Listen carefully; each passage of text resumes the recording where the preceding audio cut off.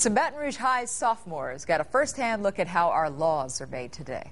Okay, now we're forming the law here. Who wants this and who wants that? Congressman Bill Cassidy took the civics class through the lawmaking process, complete with shouts from special interest groups, partisan infighting. They even did some name-calling. Students got to experience how one issue inevitably affects another, and how sometimes even the best intentions can become mired in controversy. It's kind of interesting to know what is going on with Congress and, like how they feel about certain things and why they chose to go a certain way.